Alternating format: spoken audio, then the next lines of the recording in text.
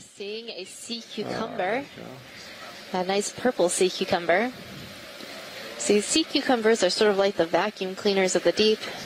They traverse this terrain, picking up sediment and filtering out all of the organic material, consuming that, and leaving in its wake some nice clean sediment.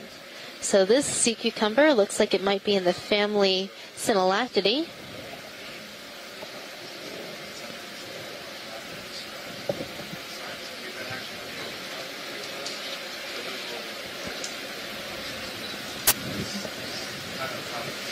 And you can see it has all these sort of fleshy projections and this little bit of a skirt around its mouth.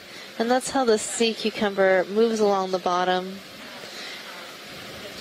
It's going to let us see its underside. That's cool.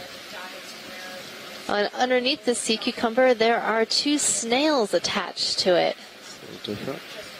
That's really cool. It's going to swim. Yes.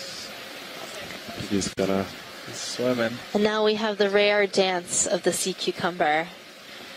So these deep sea cucumbers can swim by sort of flailing their body in a very unique manner. One of my favorite dances. What was that? Can you put on some Mozart, please? Right? It would totally go well with Mozart.